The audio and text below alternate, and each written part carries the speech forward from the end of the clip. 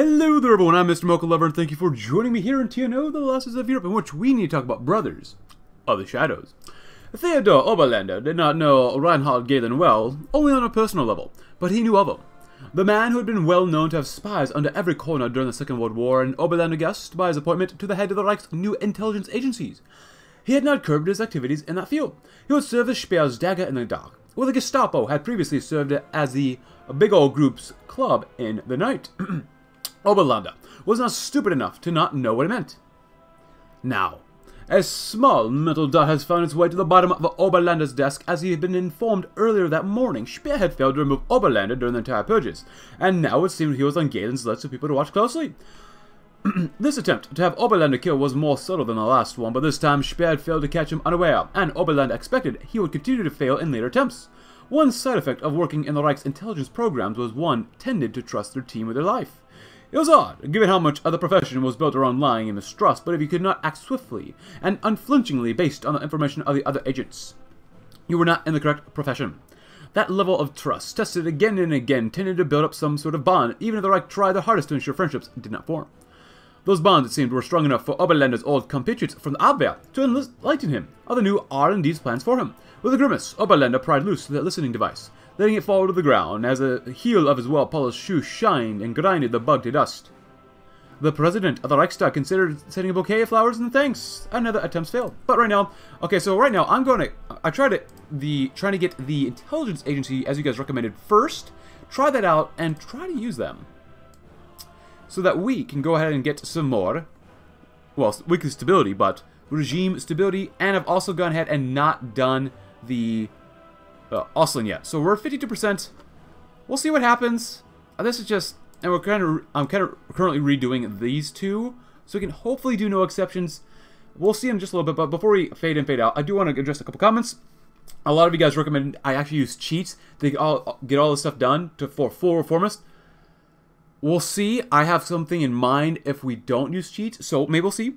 So I recommend I actually use the old thumbnail, so I'm like, okay, sure, why not? That was actually really good artwork from one of the guys who posted it on the Reddit. So that's not my artwork. The guy who did the artwork, I actually, in the last video, linked to his Reddit page where I found it. So if I'd say, go give him a thumbs up or whatever on Reddit, just because that's where I knew where his account was from. And I think he's now on the dev team. I'm not really sure. But anyways, see, so you guys recommend using the intelligence agency for stability. Someone recommends we win as many of the great games as possible to win and lock down Europe. I like that idea. I really do like that idea quite a bit. So we're kind of redoing this, which I'll work on as well. Which we might actually be able to get. What is this? Hungary with us? I think so. Which one is this? I think it is Hungary. Yeah, it is. Cool. Let's see. Apparently, you guys said completing these decisions, like you said before. Where is it? Right here. This can wait, and actually, if you complete these, you might actually be able to get some more regime stability because of this. And when the slave revolt happens, change your social outlook, of course, which is what we're trying to do, and just things that you can do to make sure it's successful. So I'll see you in just a little bit. Alright everyone, so here we're at, and I've spent about 40 minutes trying to get this one bad word focus complete, and I actually was able to do it without console commands, but I only had like leeway of like a single day. But for now, to continue on with the focuses, what we're going to do is, actually we're a little bit too low right here. Let's go back up to the countries, so because we can do the fortress up north. As the Bürgerkrieg raged on, Josef Tiboven shocked the Reich by dismantling our northern Reichskommissariat and sending its garrison back to Germany. As of now, the newly self-professed leader of Norway will receive our full attention, and we will plot how to best approach to the future of this nation. So we unlock some more focuses to do, while we are definitely going to struggle with this one. They're a great game, just like so many others before it. So too has Norway finally escaped a grasp under cover of the Bürgerkrieg. However, that does not mean that they can no longer be useful to our administration. Herr Speer is a benevolent man and is willing to not only leave the free Norwegians in peace, but to work with them again and reintroduce them to the sphere as something more than serfs and subhumans. The redefined friendship.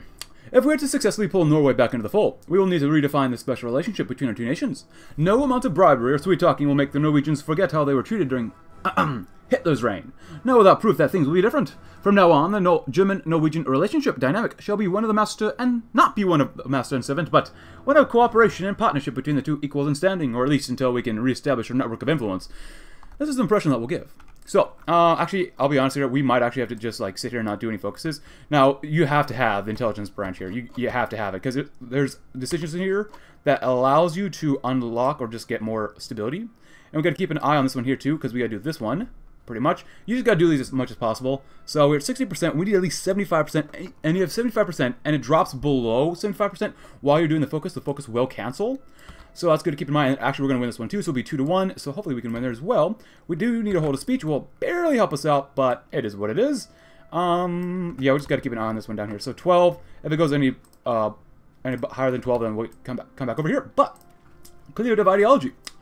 The memories of the occupation have left the Norwegians expectantly, yet uncomfortably adverse to the ways of national daddyism, and it's probably a fair assumption that the policies their leaders pursue might start to widely deviate from our own as our government is restructured. However, Norway's potential services to us are too great to abandon over matters of ideological homogeneity, which is already being disenfranchised or disentrenched at the home front.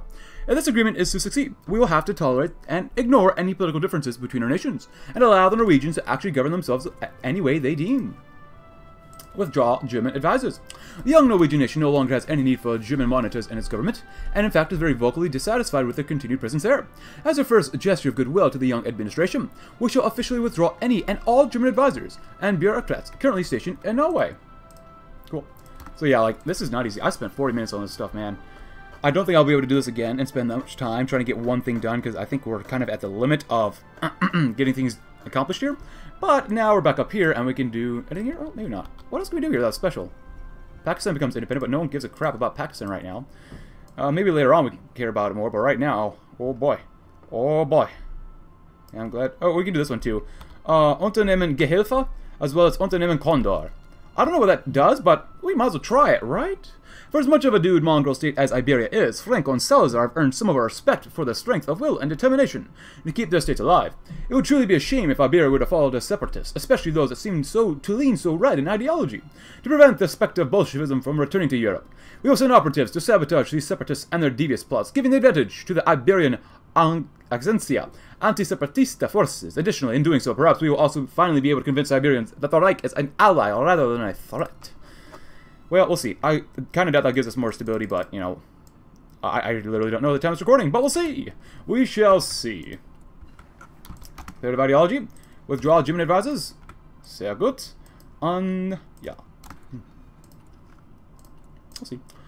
Accept Norwegian bureaucrats. Now that our representatives in the government of Norway are officially withdrawn and safely back in the fatherland, we must formally recognize and guarantee the sovereignty of the native Norwegian bureaucrats taking their place. From now on, the Norwegian people are allowed to fully govern themselves any way they deem correct, unchained from Germany at a legal level. Well, those things go really, really south. And then we'll have some fun stuff to do. Cool. And keep an eye. I'm just going to have to periodically pause just to make sure that we get everything here. So, Condor is going on. Bugging enemies. Oh, currently we're doing the modernize something here. Third of the way through. Which actually, that's not quite that. Get more stability. This one would not be good to do. Just because you lose a lot of regime stability, which is something we want to avoid, please. Man, trying to get the regime to lean a different way is, kind of sucks. Kind of suckerinos, but that one's okay. So we need to look up for a while with German advisors. Oh, we have one more thing we can do here. What is it? Aha! Here it is. Bribe political enemies. The R&D keeps a healthy supply of funds that it can distribute to those who are more swayed by promises of wealth rather than their own ideological constraints. We will seek these men out and offer them luxurious, if not slightly costly deals, which should quiet some dissenting voices. Nice. It only costs a little bit of money. That's all. Just a wee bit of cash. Followed up with what? The Northern Foothold. With international contacts, yes. Norway's independence and ideological distance from the Reich seems just like another obstacle to circumvent, when in reality they could very well prove to be a brand new opportunities for a regime to exploit.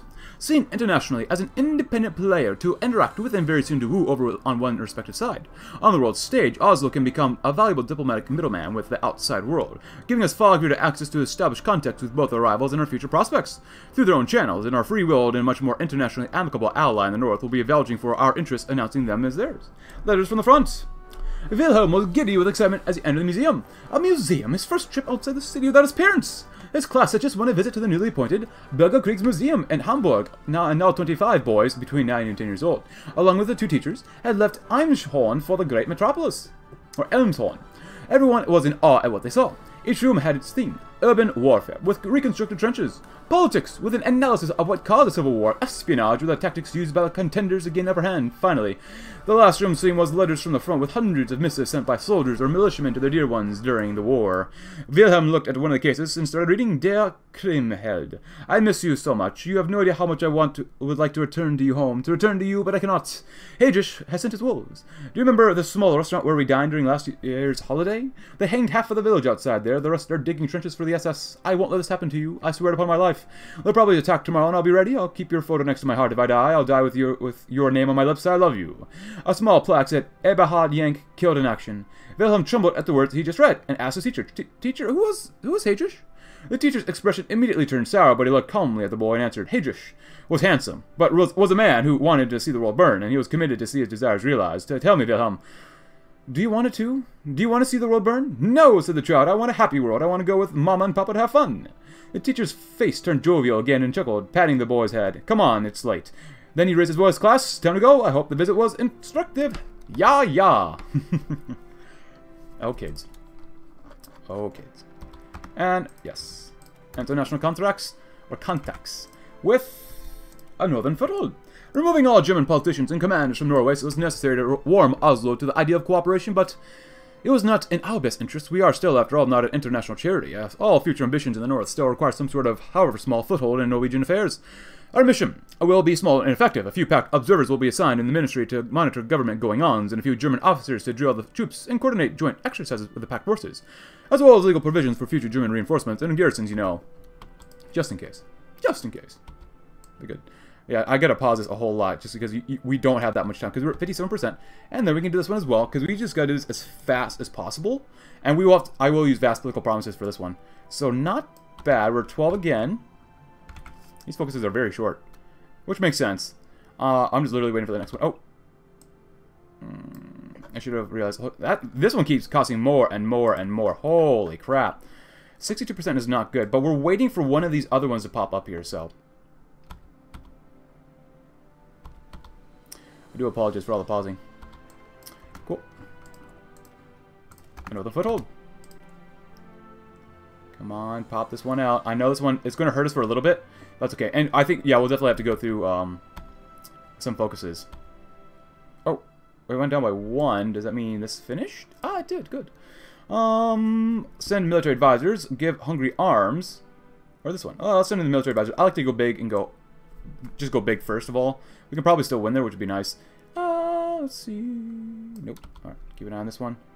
We're at 8 right now.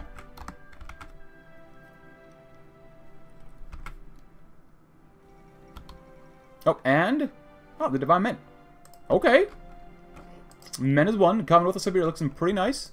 And then we'll do what? Let's do this one. To say that our reputation on Norway is not stellar would be an understatement. No matter how cooperative the government is to our advances, the average Norwegian would rather die, and most likely will, than allow Germania to meddle in their affairs again. Occupiers are otherwise. The situation is precarious enough to endanger the current Norwegian administration itself, and our interests lying within it by proxy. Both with our hearts and minds offensive, and in coordination with the government's own propaganda programs. We must do everything we can to remedy this post-haste. Absolutely. Anything else here real quick? The budget's almost done. We still have more than enough budget, so allotment is totally fine. I'm literally just waiting for this one thing here. Literally just the one thing. Anything else? Ooh, yes. Well, we need to get up to 4. Ooh, give Hungary arms. They're at 3 right now. Let's do 2 to 3 first. See what happens. No, not yet. Strengthen our prestige and Kron and Reichsmark. Many people in the Reich live, and even more have died in the Bürgerkrieg, and with the notion that fire and blood is the only way to keep a nation subjugated. But Herr Speer is a different man. He has proven so many times already, and already has his own battles planned. The Norwegian krone is critically unstable ever since the country won its independence, and Norway is very unlikely to turn down an offer to peg their currency to our own Reichsmark and reverse this downward spiral. In but a couple of years, this move will provide us greater control over all of Norwegian matters than it ever offered them economic prosperity, both of which we seek to fully exploit. Alright, so we had another one pop up here, which is what? It's not there yet. Gosh, dang it. Seriously, what popped up here? No, these are all... I apologize. It's just, you gotta be just insane to do it like this. I think I'm going insane doing this. Nope, not there yet. We have 10 decisions, though. Metro investments. Ah, another one. Good. Keep going for those. Keep going up. Come on, let's go. We're at 6 and 6. That's good to keep an eye on that. Keep an eye on this one, too. Oh, man. Come on, come on, come on. I'm waiting for this little one to pop up, because if it doesn't pop up, we're not going to be able to get it done. It's the one about traders, I think, and stuff like that, so... Light aircraft, let's grab that one. Oh, there goes that one. So, I think for now... I don't want to do this, but we'll have to let time go on. That's kind of the part of the... There it is. No. Token political reforms. We definitely didn't do that one. 57% so bad. Here it is. So we need charge reactions with treason again. So we're going to have to let a few days go by. I'm not really sure if that's really going to impact the game at all. Like, if we delay doing our focuses, obviously the oil crystals will hit no matter what. It's probably really a bad idea to do this, but I'm going to let time go on. And, yeah. You know what? Just in case, I'm going to save. Because... the last time I did this, I literally had like 1 day leeway with this. So, let's do that. And I don't want to do this, but we're going to do this. It's going to hurt stability by 10%, but we'll get ultimately 20% more overall. So, because I want to get this one done. We are going to get no exceptions done, I swear to God. At the cost of this entire campaign, so be it. Ooh, the Pacific Light. I like that one. I don't know why, it sounds like a lot of fun. So, begin operations in the Pacific. Provide reconnaissance missions. It doesn't cost us anything, so why not? I think we need to keep our PP here. I would love to do stuff here, but realistically, I think it's just best to keep our PP.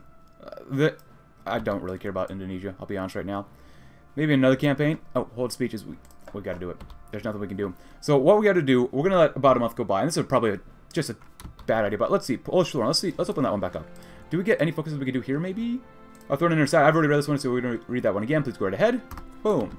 There we go. Crud. The polls have refused. Because I, too, would also like to get this one done as well. It's only 7 days.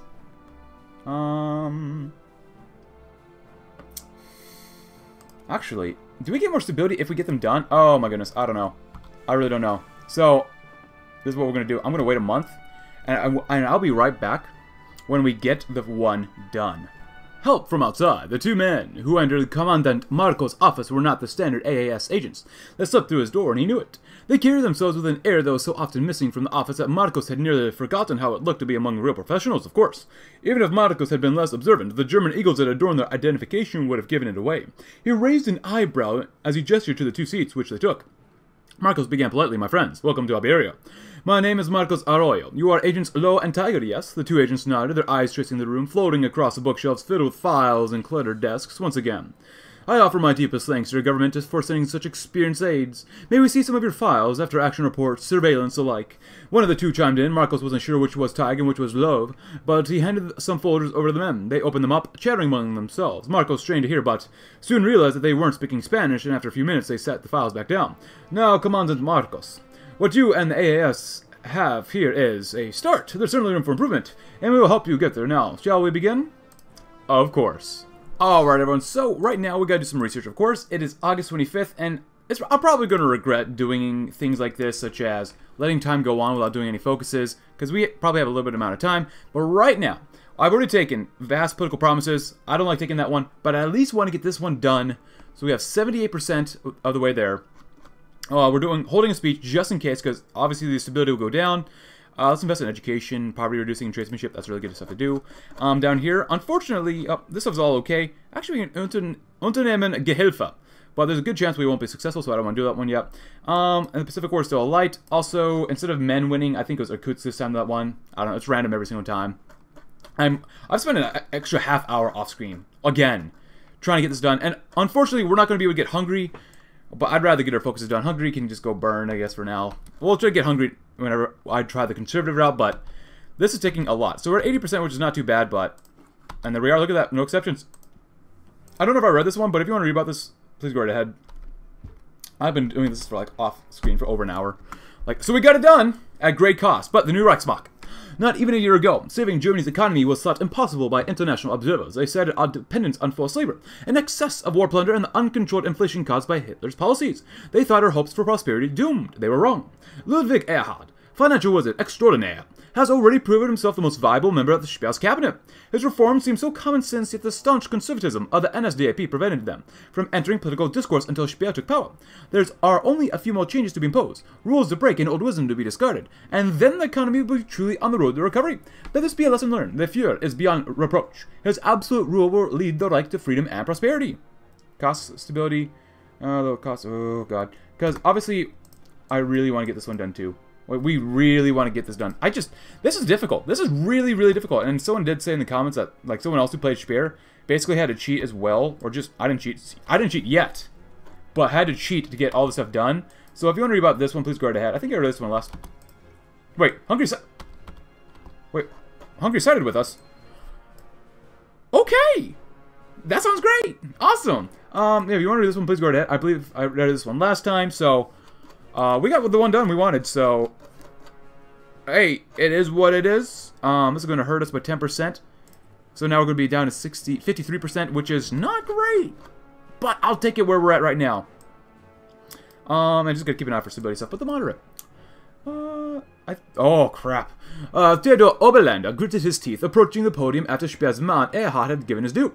It had been short, to the point, and widely disrespectful, just like the man himself, nevertheless, had been as radical as one would expect, or he had been.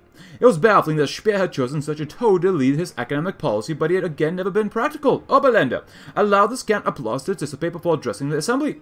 Thank you, Herr Erhard. He spoke curtly and nodded to the economist, who did not look very happy to be thanked.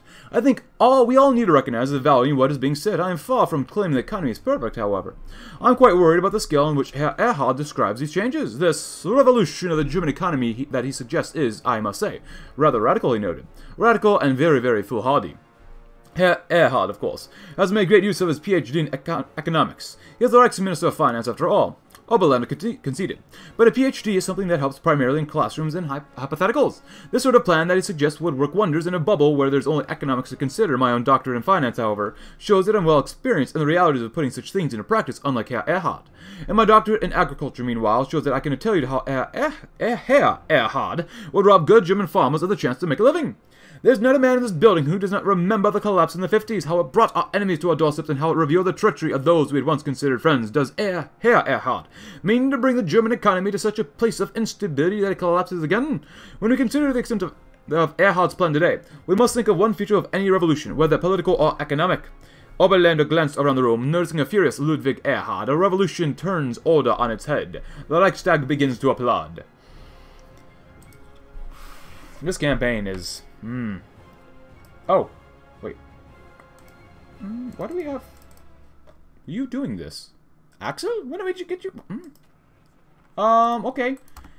This must have happened when we tagged over from the AI after the German Civil War, something maybe? I don't know. I obviously I'm not very interested, or invested, I should really say, about the military right now. We've got bigger things to do. Hey, 61% is not too bad, actually.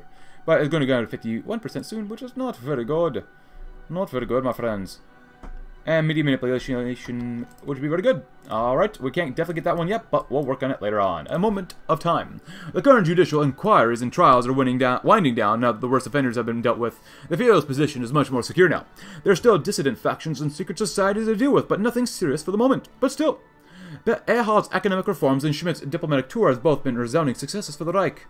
Despite being in office for only a short time, Speer has already proven his worthiness to rule a dozen times over.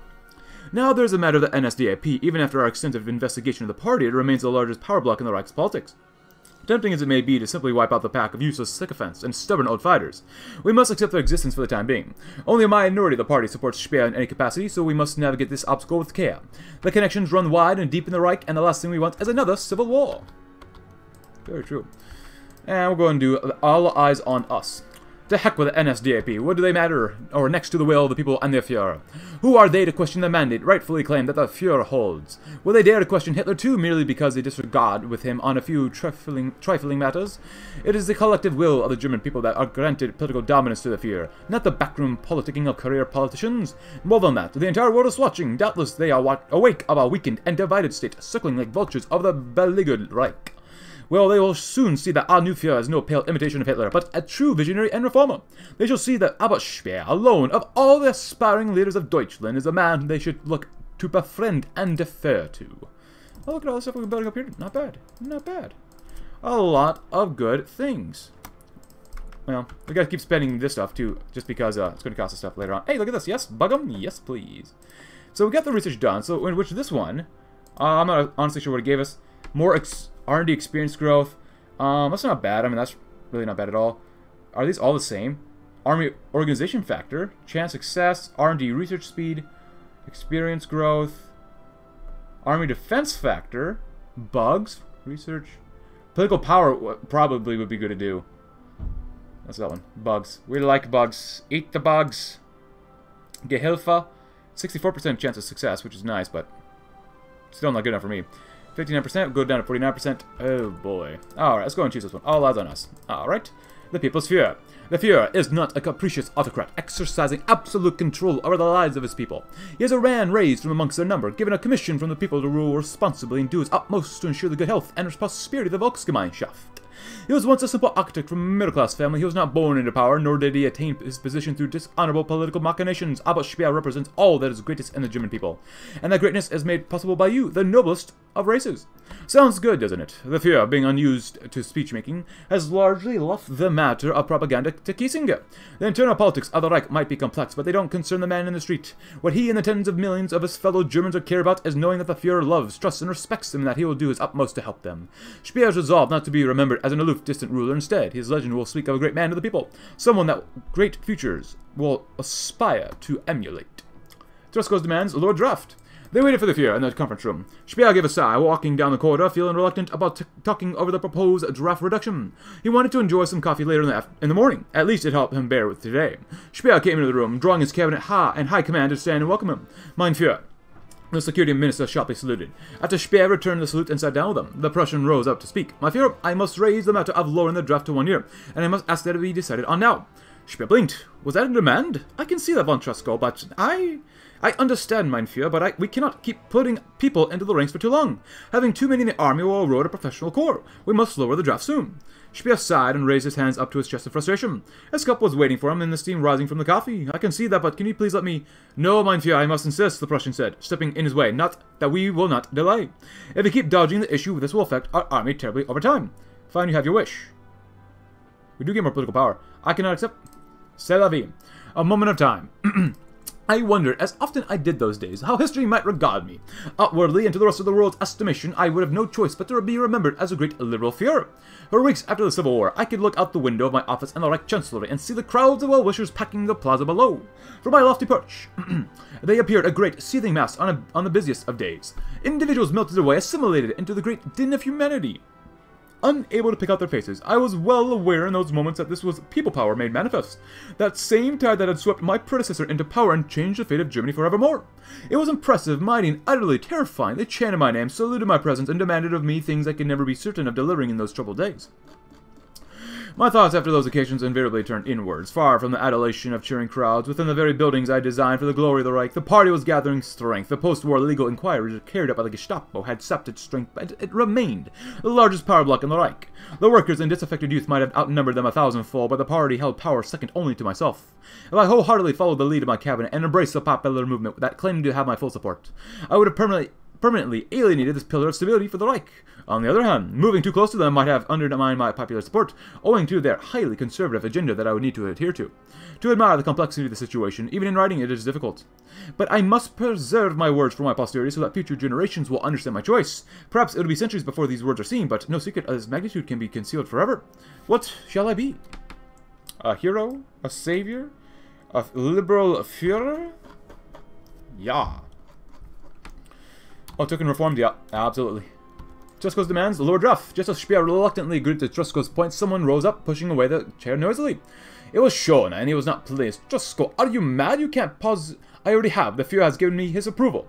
Trusko stated flatly to him. Speer shook his head, and Schöne gritted his teeth and shook his head as well. Then he turned to Speer. Mein Führer, he said with a salute. When he let his hand down, he said, I must encourage you to repeal it. We cannot lower the draft now, it would weaken our army. Trusko turned to Speer and told him, No, my Führer, lowering the draft will help our army. It will not, von Trusko. The army needs more men at this moment. Our fatherland needs more men. For what? We're not in a great need of manpower right now.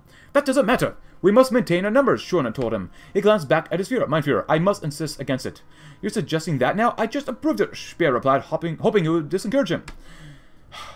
It will be difficult, but it's a smaller price to pay than having to put up with a loss of strength in numbers. That is something we can make up for in the quality of our men and our officers. We do not need a multitude of men. Alright, both of you have a point, Speer interrupted, seeking to put an end to this and get his cup of coffee. He said, and then said, I will not take back my word, Shona. I've changed my mind, Tusko. No. I've made up my mind. Do not bother me again. Anything down here? I mean, I am, as some might say, I am quite anal about this. Look how much that costs.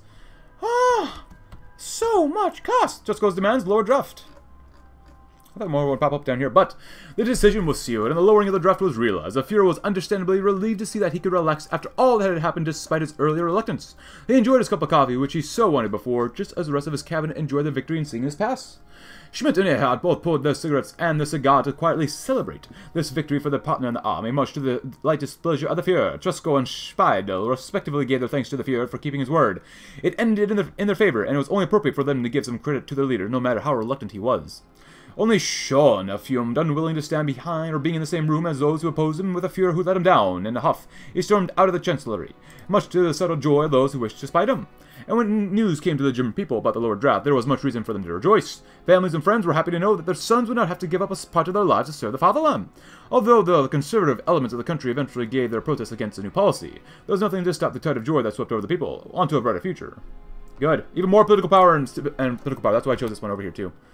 Well, we were supposed to get political power, but whatever. This is not easy. This is not an easy campaign. Trying to be as reformist as possible is probably not what we're going to be able to do, but it has been many years since German wives have been seen carrying full bags of groceries home. So long, in fact, the sight of such made headlines across the Reich. In homes throughout Germany, families have been busying themselves clearing out unused cupboards to make room for a week's worth of food. Once a purse full of marks would barely feed one person for a day, let alone 5. Now the same amount of money can feed a family for a fortnight or more. One is yet to hear parents scolding their children for overstuffing themselves, given that activity has quickly become a favorite pastime of the long-deprived German masses. Food is not the only thing Germans find themselves truly enjoying once more. Electronics, cars, and luxury goods have all become much more affordable. Many a household has recently been graced with a new TV, while pedestrian congestion has greatly been eased as a number of citizens owning private transportation has increased massively. Petrol companies in particular are quite pleased with this development. Businesses are big and small are finally turning a profit, and some semblance of prosperity is returning to the least devastated parts of the Reich. This upturn must not be overstated, however, as Erhard constantly reminds the Fuhrer. While many citizens have risen above the poverty line, many more remain beneath it, lacking the means to actually benefit from their new Reichsmark. Charity can only achieve so much, and there remains so much to do as Speer hopes to elevate the working classes from the depression. It's a start, but das Damocles. Oh, we gotta do the... Oh, boy. As well as everything that has been going so far, there's a catch. There's always been a catch. Galen brings yet more concerning news to the Fuhrer's desk. There's something else, something beyond mere seditious students and mutinous officers. A storm is brewing in the dark corners of the forgotten naves of the Reich. Even as the clouds of civil strife pass over the far horizon, shadows fall upon us once more, whispers of something far more dangerous and destabilizing than that few protests have reached Galen's ears, as has a new name. A single name, uttered in awe by the downtrodden and in fear of the mighty, a name that will make and shake the very foundations of the Reich and challenge all that we stand for. It feels like this chapter is like closing on us. This really feels like a chapter. Okay, so if that's the case, then we gotta just go ahead and do this one real quick as well. Do that. Gonna stop training. Do that. We'll probably invade these guys as well. So I might just do this one off screen just because we've already done it earlier in the campaign. If we lose 10% more, we'll still be okay, but we still have only 8. Do we have any more here? Nope, that's fine. And happy October 1st, everyone. Happy October 1st.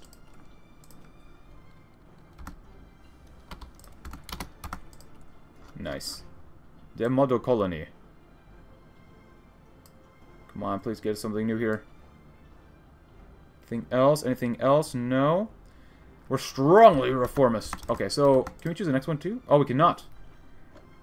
Okay, that sucks. That really sucks. So it looks like we'll complete this one. I'm going to go ahead and reinvade Austin off screen, and then we'll close out this chapter together. But if you enjoyed this episode and the extra 1.5, basically over an hour I spent off screen trying to at least complete one of these focuses, please do consider leaving a like, subscribe if you're new, check out my Discord link in the description below, and I'll see you tomorrow when we're ready for the next chapter of Speer's Reformist campaign. Thanks for watching. Have a great rest of your day.